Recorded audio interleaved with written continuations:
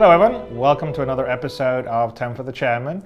For those of you who haven't watched this before, this is where I take 10 questions from subscribers and answer them to the best of my ability. The subscribers are the subset of our community that contribute money every month to enable us to do a higher degree of community content and feedback. Doing 10 for the Chairman here, around the verse.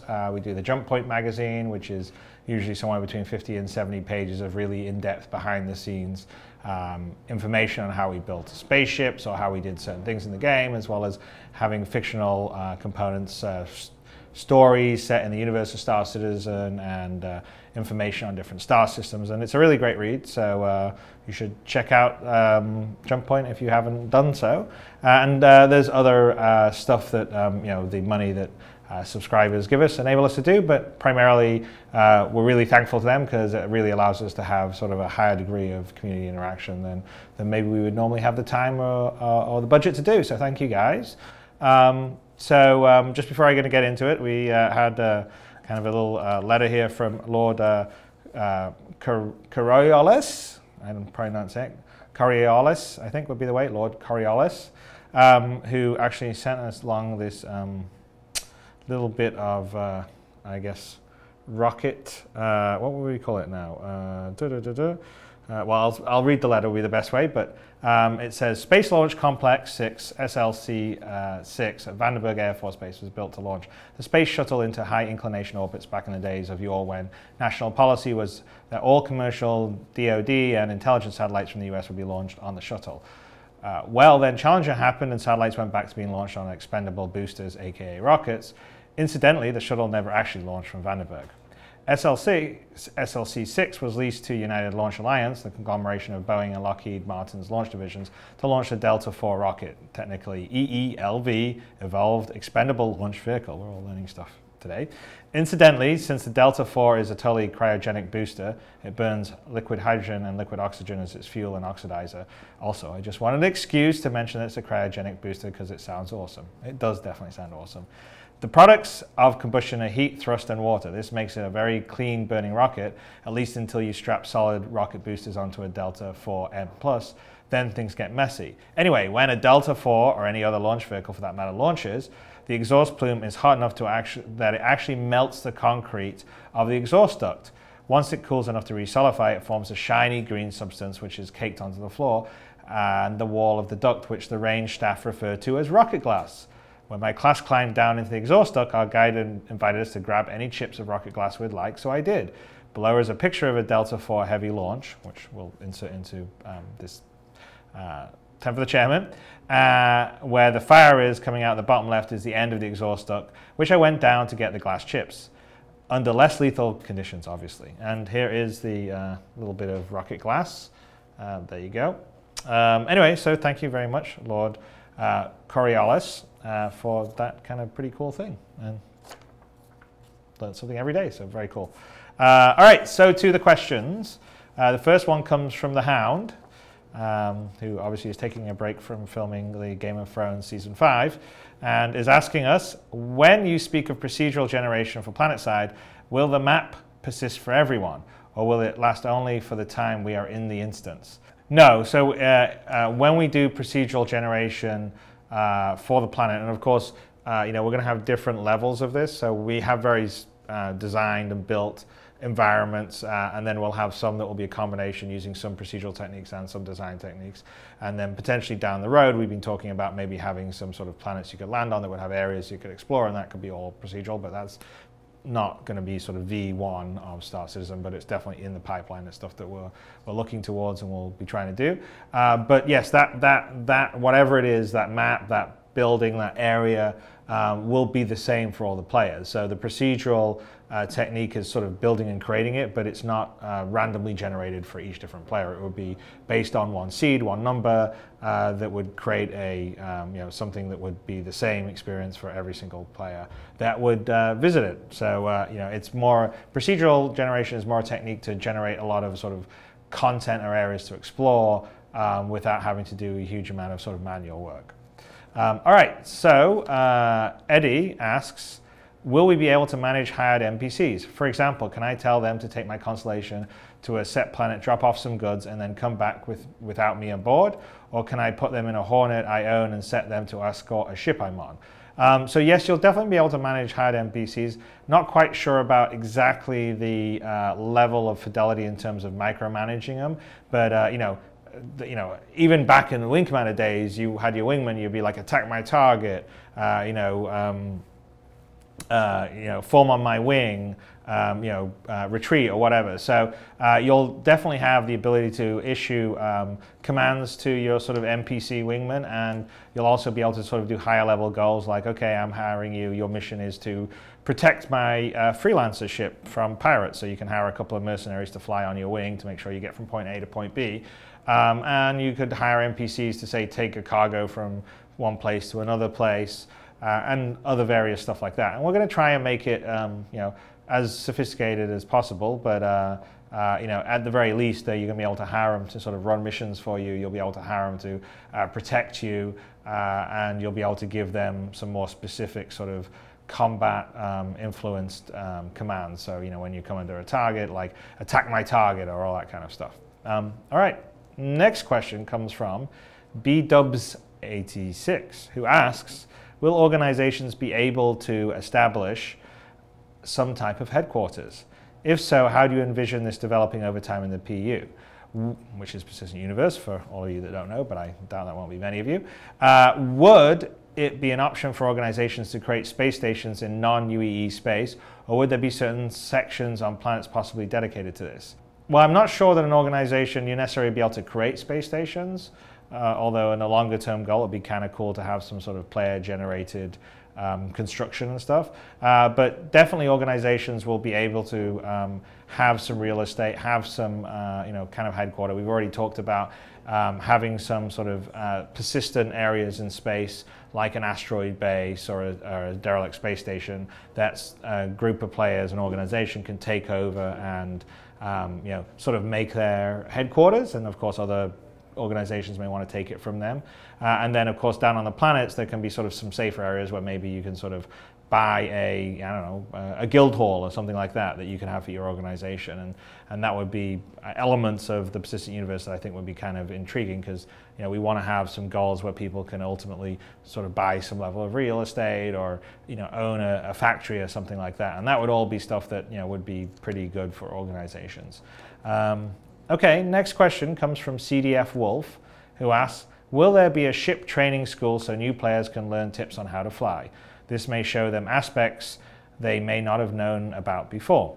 Well, so the intention in the final game is that Squadron 42 is sort of your training experience, and we've sort of designed it where it's got cool story and cool action, but there are definitely areas and elements in it where we sort of introduce you to different ideas, or different sort of maneuvers, or management of your ship systems, and doing various different game mechanics in Squadron 42, where you get led through, and then hopefully once you've gone through that and you get you go out into the Persistent Universe, you'll have sort of have a pretty good background in it. Of course, there's people that may not want to bother with the story and they can go straight into the game. Arena Commander is obviously a place where you can go and practice by yourself against AI, or you can practice against other people. And on our website, which is we sort of need to do more of, the plan is to have sort of some tutorial videos that would be sort of like, here's the basic controls, here's sort of advanced space maneuvering 1, here's advanced space maneuvering 2, where you sort of start to show more sophisticated techniques, whether it's systems management, using the various different flight modes and so on. But yes, we definitely want to try and make the game friendly to new people, especially if you don't know how to play a space sim or a flight sim. So we still got a ways to go on that, because we're still very much in these sort of early stages of just even trying to iterate on some things like the flight mode and the targeting and stuff to make it as good as possible. And that's actually kind of one of the really cool things about having a thing like Arena Commander out there so early and having so many of you play it and give us so much feedback, is that I really believe with all this feedback and constant iteration process, by the time it's all done, it's going to be quite good. So right now we're working actually pretty we're working on the targeting stuff, especially for joysticks and gamepad stuff, and I think with that patch, which will be 13.2, you'll actually, guys, will be quite happy because, you know, I've gone from not being able to hit anything with a gamepad to being pretty good. And I'm not the best pilot here by a long way. Okay, next question comes from Drunken Friar, who asks, some throttle controllers have multiple throttle inputs. Would it be possible to set each of those throttles to control an individual engine? That way, if I need to make a faster turn in my Starfarer, I could throttle down on the left engine and keep the right one at full blast. Yeah, I mean, that's actually something that, like, you know, looking at the HOTAS setups when you've got, you know, the sort of ability to have, you know, dual engine throttles and stuff, that we've considered. I'm not 100% sure about doing it, although the system should support it because each thruster applies thrust at the actual thruster itself. So you have two engines, that's actually two thrusters on the back applying thrust. You know, I would say that would be something that we would consider, just, you know, not making a promise just yet, but it is definitely something that wouldn't be too hard, so it's really just having the time to do it. You know, John Pritchett would be the person that would probably do that, along with Jens, who does most of our control stuff. So no promise of any patch very soon, but it's definitely something that we would think about. Next question comes from Chairman Karga, who asks, are we able to rent our spaceships to other players? If so, what happens if it gets destroyed while in their possession? Will the insurance still cover it even though I wasn't the pilot? You definitely will be able to lend or let other players fly your ship. Like, for instance, you can hire someone to fly a ship for you. Like, if you've got several ships, you can have people fly it, or you can have your friends fly it. And yes, your insurance will cover your ship when someone else is flying it. Of course, it won't cover the extra bits, the upgrades or the items and stuff like that. So you may want to think about that before giving it to a friend of yours that you don't think is a particularly good pilot. But the insurance will still cover it if you're not the pilot. So hopefully that answers your question. As whether you can rent it, well, since you can sort of hire other people to fly ships and you can lend ships to other people, I'm assuming that you could probably, well, I'm not assuming, I would kind of know that our mechanic would probably allow you to give the ship and they would give you a sort of payment for letting you use your ship. So yes, and it will be insured. Okay, next question comes from Lexon, who asks, in the Wing Commander film, we saw the Tiger's Claw hangar bay had an environment or atmospheric shield, allowing the crew to work in normal conditions while fighters come and go through the field. Will there be any type of airlock, field, / shield, or energy-based barrier to perform the same task in Star Citizen on larger capital ships? So yes, the answer is absolutely yes. On the bigger ships like the Bengal carrier, there would be a force field on the flight deck so people can move around and stuff. And actually, that's one of the tasks in our graphics department. We've got 4 graphics programmers on the project at the moment, and having that sort of go through a shield and kind of break it apart is actually one of the things we want to do for exactly that. Okay, next question comes from Felix, who asks, my question has to do with voice over IP chat and location-based sound effects. Will eavesdropping be possible? Will I be able to hear my mutinous crew's hushed voices echo through my hull? Or listen to big-time traders discuss the details of huge mergers and trade deals? Yes, we definitely want to do VoIP chat, and we definitely want to do location-based sound effects. So we've actually kind of looking at that. We're going to move to a new sound system, basically from FMOD to WWise, that lets us do some more kind of sort of dynamic real-time filtering on sounds, which will definitely help with that. We haven't decided fully on a VoIP solution, but the goal would be to sort of have a solution where, as I'm walking around, if I'm talking over VoIP, in the game, if you're on the other side, you would sort of hear my voice coming from where my character was, and it would be processed in such a way that would be appropriate to what I was wearing. If I've got like a helmet on, it's different than if I don't have a helmet on and such. So that is definitely something we want to do. In terms of eavesdropping, I mean, with that mechanic, you would have a little bit if you had two of your crew that are your friends are talking about taking over your constellation, and I would assume that if they were stupid enough to say it over VoIP in the ship as opposed to some other route, then you would probably, in that setup, be able to hear them.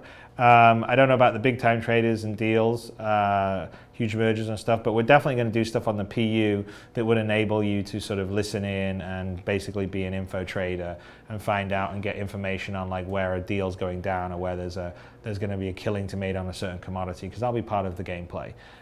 So that won't necessarily be VoIP, but it would definitely be sort of more NPC eavesdropping, listening kind of stuff. All right, next question comes from Green Man, who asks, in regards to mining, will we be able to refine raw materials ourselves in order to cut out a middleman, or will we have to bring them to some planet and pay for someone to refine them for us? So I would say in the mining stuff, you're going to refine the raw materials. At some point, we probably would enable players or an organization to also own elements down the chain. So the refinery process, maybe there would be even a sort of kind of specialist refinery ship, or maybe you could own a refinery node that would be out in an asteroid field or down on the planet. So if you own that sort of chain, then yeah, obviously you could mine it, refine it, and then sell it on as sort of refined metal or whatever it would be. So we definitely want to do that. So if people want to engage in sort of more the economic gameplay aspect, then they can without having to focus on the combat aspect. I mean, that's really one of the big things for Star Citizen, is I really want to embrace multiple roles and also kinds of things that encourage people to play cooperatively together. So yes, there's definitely going to be head-to-head and PvP stuff, and you fighting against other AI and stuff. But one of the things I think will be the coolest with Star Citizen is the fact that we're really having a lot of opportunities for co-op play, especially sort of small team co-op play. So like you and 3 friends flying a constellation, or maybe you and some friends with a mining operation, or like a fueling operation where you're going out and harvesting gas for your star, and refining it into your Starfarer to sell off, like thruster boost fuel and stuff like that. So I just think there'll be a lot of opportunity for people to do different things and work together in a way that that isn't all just always about combat, although you can also do that in combat, and that'll be pretty cool. And that's one of the biggest things I'm looking forward to seeing, is just really like how many different things or roles that people, who wants to be traders, who wants to be doing search and rescue, who wants to be explorers, who wants to be a mercenary and a bounty hunter, a pirate, and all these things. And that's kind of, I think, what will be the strength of Star Citizen. You can do it by yourself, or you can do it with some of your a small group of friends, or you can do it as much part of a larger organization, and that'll be cool. Okay, last question comes from Damon Ikas, I would say. Demonicas or Damon Ikas would be the 2 ways to pronounce it. I don't know which is the correct one, but hey. Will there be gambling in the persistent universe, such as high-stakes poker?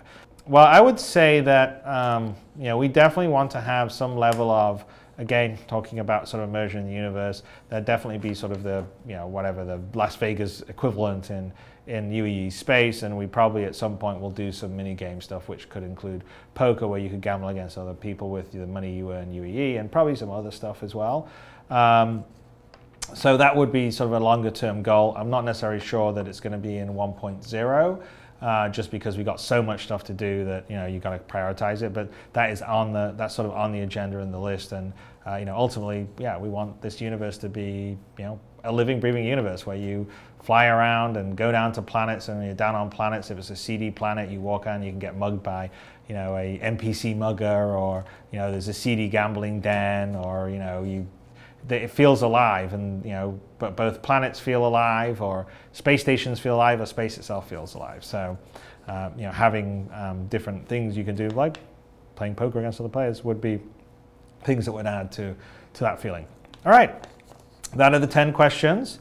So I'd like to thank obviously all the subscribers for contributing money, allowing us to do this kind of shows. I'd like to thank everyone out there that has backed the game. We're now over $54 million, which is absolutely incredibly amazing. And the money that continues to come in, it just helps scope the game. So we're quite different than a typical publisher, because at some point they're like, oh, we're in profit. Well, the way we're looking at it is the money that we bring in before the game is finished is basically defining just quite how big and ambitious and what level of detail that this whole universe is going to have in. And it's great, because the level of support and excitement from you guys is fantastic. The team is really excited. So we're excited to be showing you some stuff as we go on. Later on this year, we're going to be showing some stuff at CitizenCon, and we'll be showing some stuff later on at PAX Australia that will open up other areas of the game in terms of giving you glimpses into it. And next year is going to be a lot more stuff. And I'm so glad that you guys are on the ride with me and the team here, and looking forward to continuing the journey and keeping on iterating and giving you more and more parts of Star Citizen and seeing what you guys think and making it the best damn space sim ever. So I'll talk to you next week. Bye.